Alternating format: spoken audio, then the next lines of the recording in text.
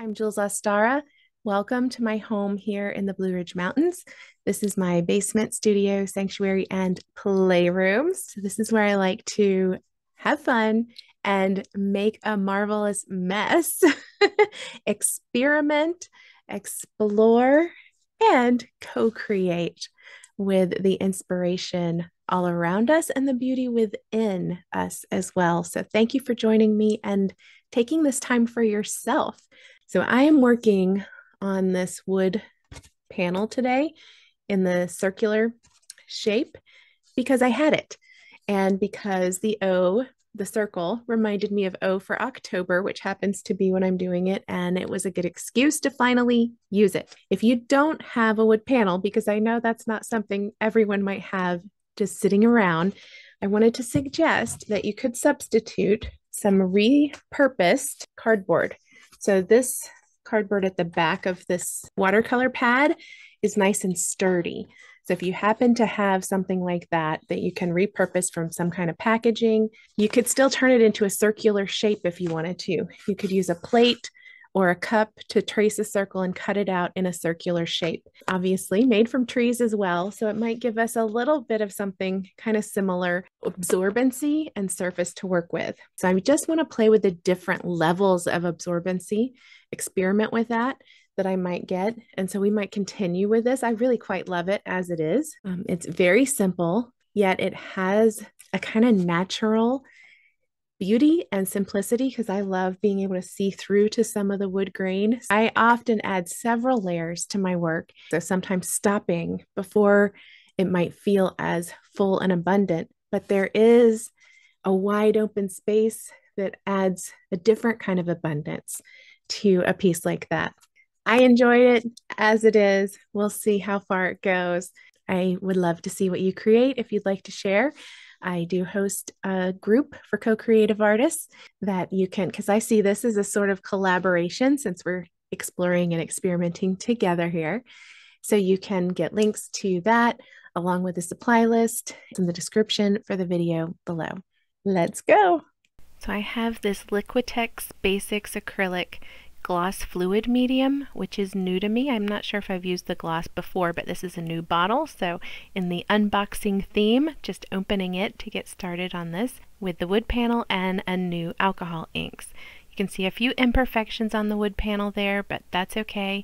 I'm choosing the side that I like best, which is this one for the wood grain that I want to work with.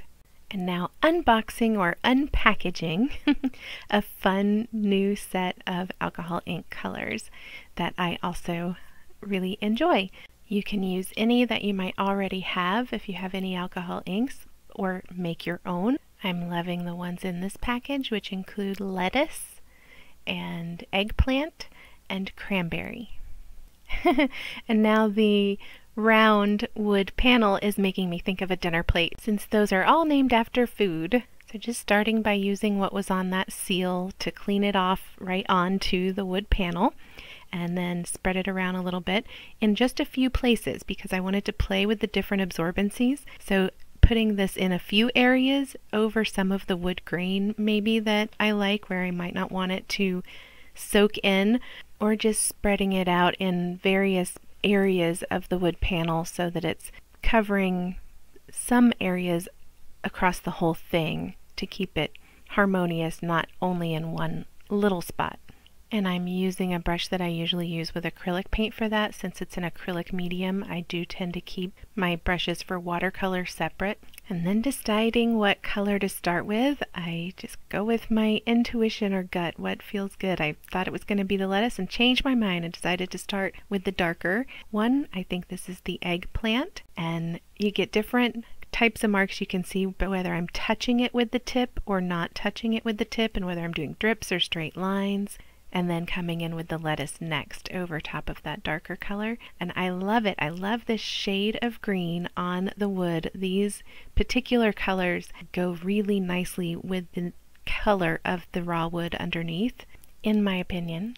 And I'm taking this one a bit slower. If you've watched the other two in this Inktoberfest series already, you might notice that I was working more slowly with this one, even though I've still sped it up just a little bit, not as much on this one. It has a different sense of pace even, along with the energy and the simplicity. And I think working on the wood panel contributes to that for me, because it's like there's already this piece of art that I'm just adding to.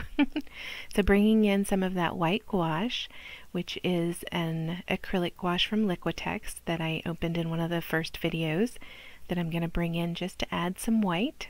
I hadn't necessarily planned for this to be a more simple one or have so few supplies and layers. I was trusting the process and the feeling of the moment, going with the flow, and I have noticed that the pace that we work definitely can influence the finished piece, and how we listen and how much we add to something. The materials we work with can very much influence it. So in the Painted Ladies course that I host, one of the things that we talk about is changing it up, because it's about the art of transformation and change, and how changing your pace and changing your materials can change the art, change the process, change the experience that we're having, and therefore the results. So adding water to help activate that gouache, and just slowly choosing what areas I want to cover, both in terms of the wood panel as well as the ink and the color that we have on here. And by using the water to dilute it, I get that lovely veiled effect, like you're in the clouds or the mist. And this is something that I particularly like to do with the alcohol ink, because it dries so quickly and absorbs in certain areas into the wood where I didn't use the fluid medium, the acrylic medium. Then the veil works differently over it because it's not blending. You notice that those colors aren't tinting the white paint too much. And I also like that I'm working with certain areas have that gloss medium over top of them, of the wood, and other areas don't, so that the wood was not glossy at all when I started. It had not been prepared or varnished or finished in any way. It was raw panel. So I get a little bit of contrast, a little subtle nuance of difference because of that I wouldn't have gotten otherwise, which creates a little bit of a different sort of depth, because some areas are absorbing more than others. Even if I come back over it all, which I did on this one with the gloss medium everywhere, but because at this stage it's not all covered, you get different amounts. That absorbency and the depth creates a different effect in these layers before coming over with the final varnish. And though I didn't do so on this particular piece, I have on other pieces, especially wood, played with different types of mediums. So sometimes maybe using a matte and sometimes a satin or a gloss in different areas of the piece, and you can get some interesting effects that way too. So now coming in with the spray bottle to soften some of the edges of paint where I want to keep it having that kind of cloudy feel and no real sharp edges and lines. And it might surprise people sometimes how much care and attention can go into a seemingly simple piece. And I think that the energy involved in that, I sometimes feel it radiates from it. So even though what you're looking at visually may seem, it doesn't have to be super complex. That's part of the beauty of it, is that it doesn't have to be hard and it doesn't have to be super complex, yet it can still be rich and deep and even meaningful or therapeutic for me, the way that it makes me feel.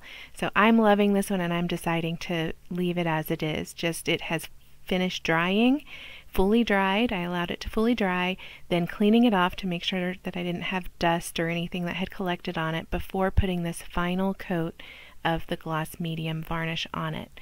I might add more than one, but I just wanted to show you at least that I would do one. So coming over the entire thing with that, I would normally use a little bit bigger brush than this probably, but this is what was handy. Using a bigger brush can help get a more even coat sometimes, and also using a synthetic brush can help to have less hairs fall out because you don't want those stuck in your varnish, ideally.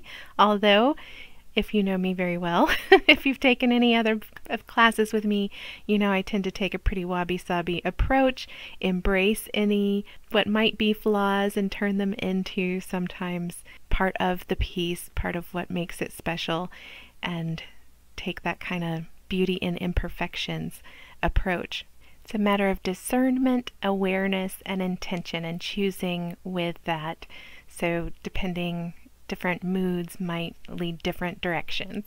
And if that interests you, approaching creativity with different types of curiosity and intention, you might enjoy the Art as an Altar course that I host as well. You can see more information about that from the link in description. I haven't decided what I'm going to name this one yet, but I do have a few ideas in mind that I'll share in the description, and I'd love to hear if you would name it, what you would title it in the comments. Thanks again for joining me. Please give it a thumbs up if you appreciate it, and subscribe for future videos.